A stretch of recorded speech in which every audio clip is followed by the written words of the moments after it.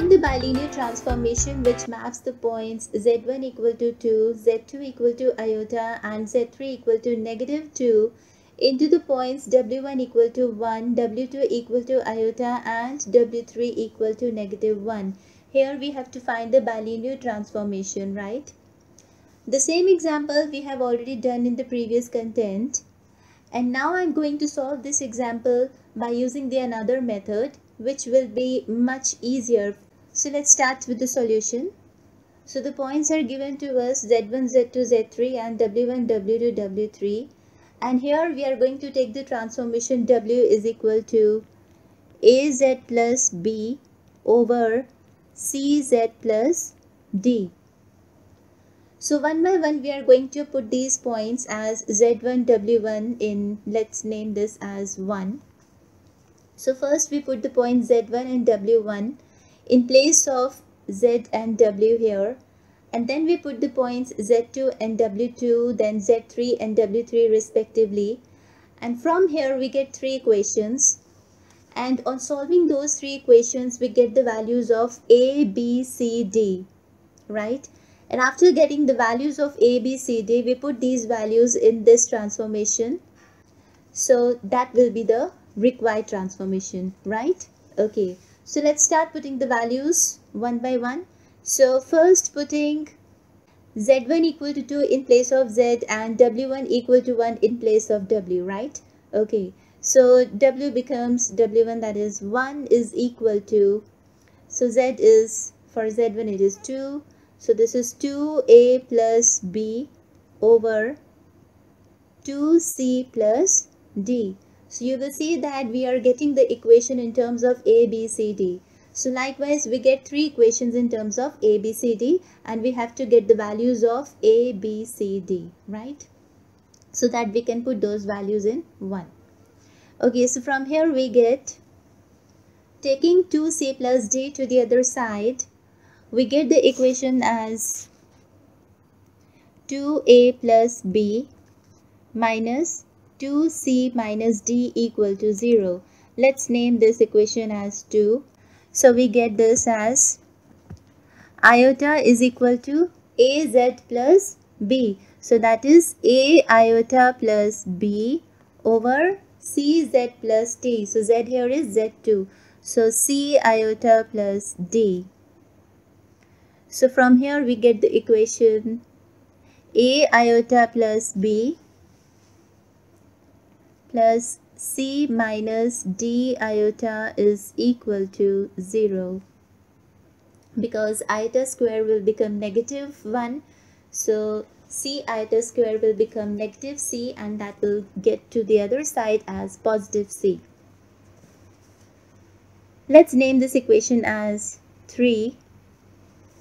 And then putting the value z3 equal to negative 2 and w3 equal to negative 1, we get negative 1 is equal to negative 2a plus b over negative 2c plus d. So that will give us 2a minus b plus 2c minus d. Yes, this is equal to 0, and naming this as equation 4.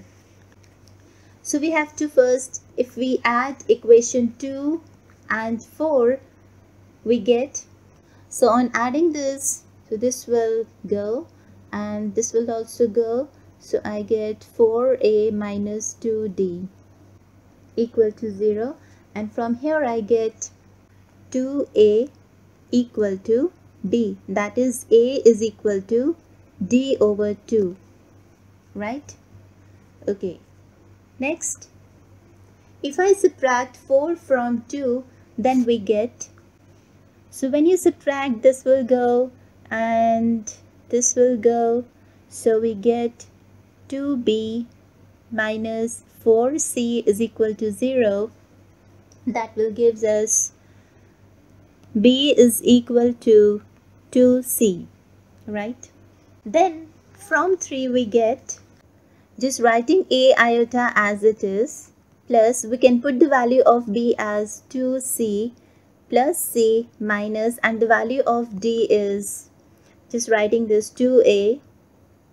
So this is iota equal to 0, and we get this as 3c minus, this will be a iota equal to 0, and we get 3c is equal to a iota, right? So from here I can say that a is equal to 3c over iota, right? So thus we get the equations as, from here we get 2a is equal to d,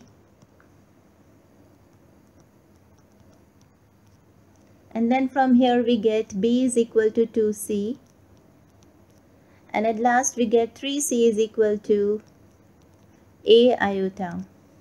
So these relations can be put in the form, writing a in terms of d first, that is, what is a in terms of d? D over 2. What is a in terms of c? From here we can see that this is 3c over iota. And what is a in terms of b? We do not have any relation of a with b, but we know that b is twice of c and a iota is thrice of c. From here we can write a iota equal to thrice, and we can get the value of c in terms of b as b over 2. And now from here I can say that a is equal to 3b over 2 iota. So now I get the value of a as, in terms of b as 3b over 2 iota, which can further be written as a over 1, this is d over 2, this is c over iota over 3, and this is equal to b over 2 by 3 iota. So now putting these values of a, d, c, b in 1. So from 1 we get w equal to az plus b over cz plus d. Now putting the values of a, b, c, d from here. So writing a as 1. So this is z, plus writing b as 2 iota over 3. Writing c as iota over 3. So this is iota over 3z, plus writing d as 2. So on taking the LCM we get 3z plus 2 iota over 3, and this will be 3 over iota z plus 6. So finally we get the value of w as this 3 will go, so this is 3z plus 2 iota over iota z plus 6, which is same as before we have done in the previous content, right? Alright, thank you. God bless you all.